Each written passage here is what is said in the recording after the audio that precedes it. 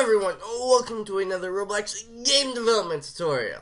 Alright, now, just before we actually get started, I just want you guys to know I am not feeling the best. So I'm going to try to make this episode really short, if possible. I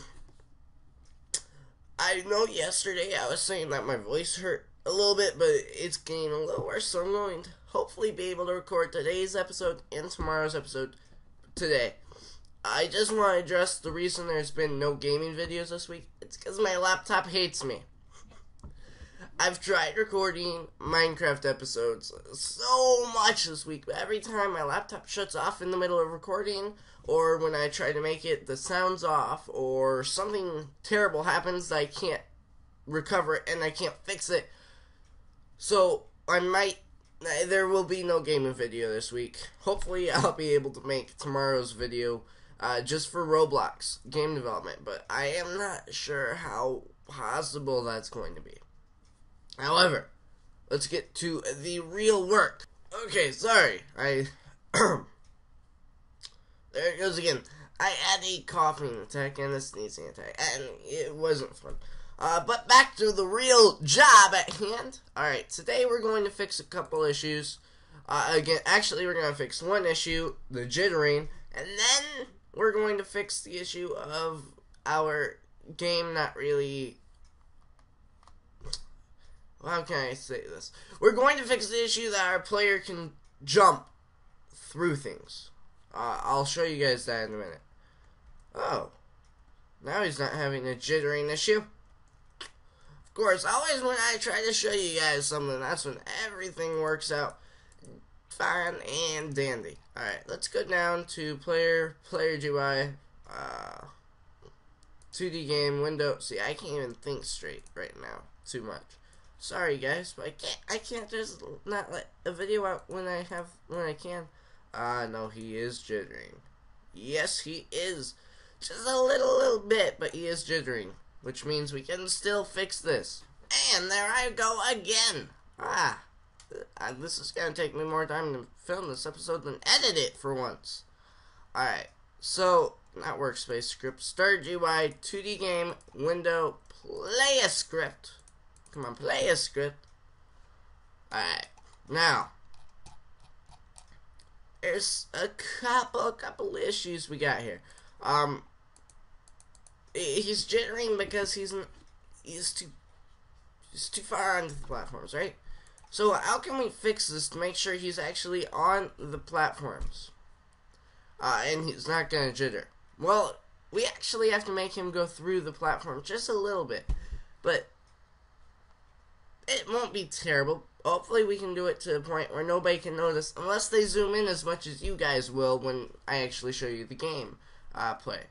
But how can we do this? Well, we just go down to here where we're fixing the player, and we're just going to add in 0.00, and we'll go with 7 for 007, because he's so awesome. And what this should do is fix that jittering problem.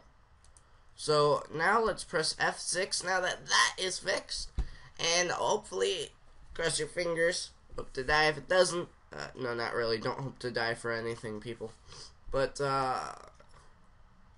hopefully it'll work. Okay, start. Point 0.007 seems to be a little bit too far. In fact, quite a bit too far. Because you can really notice that. So, let's just add another 0. 007. Because we're better than 007. Totally better than James Bond. Alright, it's a loading. Come on. Finish loading. Again, great job, Gold Hydro, but sometimes it gets annoying. Alright, now you guys can't even tell. But, I believe, hopefully, cross your fingers again. Let's go to player GUI, 2D game, window, player, and go down to his position. It looks, yes, his Y position is actually stable. Alright, so he is now stable, and we fixed that issue. Now the next issue I will show you guys real quick by moving this top platform here down quite a bit. Let's go with it. Probably if I move it down to 0.8, let's see. Yes. Alright, look at this as I unhighlight. No, get out of the way, Charms Bar. Alright, watch. As I jump up, he'll jump through it. He doesn't stop his jump when he hits it, he jumps through it. That is definitely a problem. How can we fix that though? That's not actually as easy as you may think. Because we need another collision detection formula. Yes, another function. We're going to call this one, not floor check, not top collision or anything like that. We're going to call it function, I'll call it function, underneath. Yeah, that'll work. Function underneath. And we're just going to do a very, very similar thing to this floor check, only slightly different. But we are going to copy this, and then, oh, by the way, forgot your username already. I'm so sorry, but I'll have an annotation to this guy's channel. He was very helpful. He gave me a great idea to enhance the speed of our floor check. And that is, instead of returning collision and collision Y down here, we're just going to return them whenever we know there's a collision. So we're just going to return true and P, dot position, dot Y, dot scale. And what we're doing by moving the return up there is we're actually changing it so that it kills the entire function and just returns. It's done with the function right there. It doesn't continue through the for loop if there's still stuff to check. It just is done right there. So it's going to enhance the speed, especially for when you have hundreds of platforms, or actually just tens of platforms in your game. And down here, we're just going to return false and 0. Kind of our defaults, and we'll get rid of these two variables. And we'll get rid of them down here and underneath. But now we'll make our for loop. For I equals 1, plats do, or number plats do, whatever. Hashtag plats do. P equals plats I, as we've always done. There we go. Okay. And now, if check the X, it's actually the exact same thing as the Y scale, so we'll just paste that because there's no point in wasting your time, especially when I'm not feeling my best.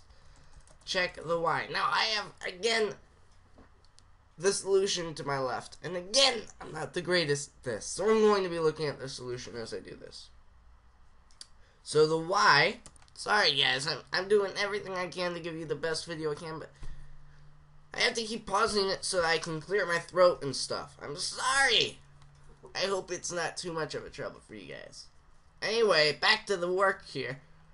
If P.position.x or .y fail, that scale plus P.size.y.scale, and look at that, I didn't add an extra S after that L. Good. Is greater than player.position .y.scale, and of course our last one, P.position.y.scale plus P.size.y.scale is less than player.position, there we go, .y.scale plus player.position, or not position, .size.y.scale divided by 2. Hopefully you guys can figure that out a little bit. I'll just go over it real quick. Right here, we're just checking if the bottom part, which is the height, or the top part plus the height, the bottom part of the platform is greater than, which means further down than the player's Y, and if it's less than, the player the player's halfway point on the Y. Alright, I'm back again. Again, I had to clear my throat. Hopefully you guys are noticing I am actually sick, and this is not very easy. Hopefully I can do a good enough job for you guys. And now we're just going to return true for the collision, and p.position.y.scale. But instead of that, we're also going to add in p.size.y.scale. So we're returning the bottom point on the platform. And if, of course, nothing works, then we'll return false 0. Our defaults again. And now we go down here. What's the problem here?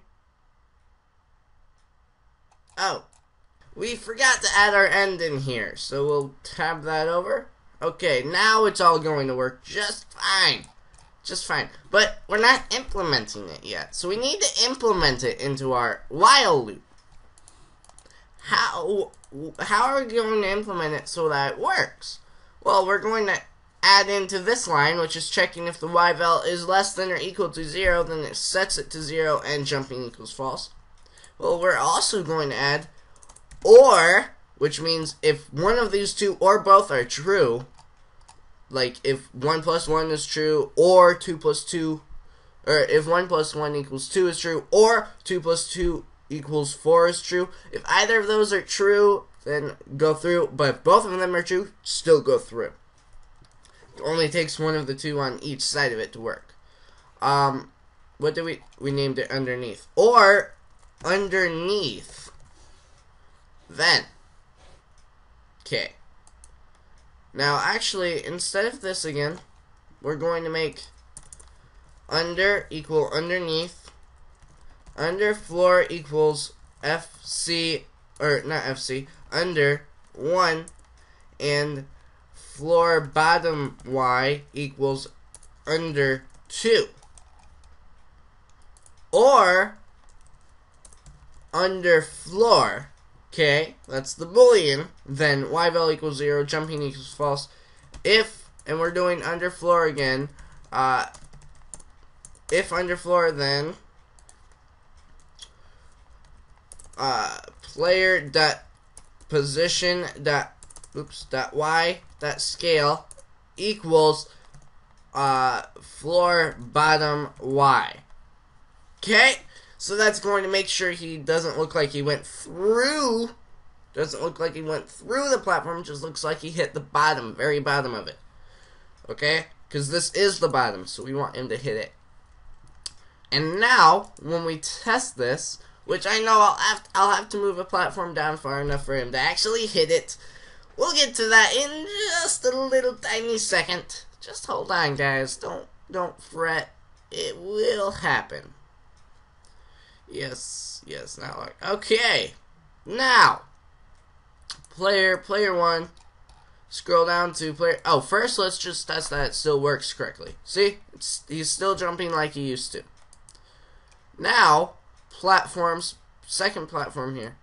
Move it down to 0.82 this time, just so it's even more obvious. And let's see if it works. Oh. Running into the same problem we did last time. I'm really not thinking well this week. We can't change their scale, but we can change it to be player.position equals udim2.new player.position.x.scale 0 floor bottom y 0. And that's how we'll do it, because again, you can't just assign to just the scale. You can't just assign to just the y. It has to be the, well, actually you might be able to assign to just the y, but I don't really know and I'm not going to try it. But you can assign to the entire thing, and that's what we're doing. So now let's go to player. Now check. Okay, he's jumping just fine. We didn't do anything to harm that. Don't worry there. Now platforms, plat. Move it down again to 0.82 where it was kind of obvious that it was working. Let's watch. Boom. He's hitting it and he starts going straight down right away. Now he's kind of rubber banding off of everything, but you guys, if you want to fix that, you'll have to go through a little bit more of your very own thing. But I actually think that this works perfect for the kind of Robloxy thing we're working with. I think it just looks great to be like that. So that's. He's kind of jumping when he's not on the floor, but it's not too terrible. That or I'm just getting missed frames. I'm not really sure. But it is working nonetheless. He's hitting the floor. He goes straight down. He stops going up. It's great. Alright. Thank you guys for watching. Don't forget to hit the subscribe button. Please hit the like or dislike button because it helps me out so much. And I will catch you guys later.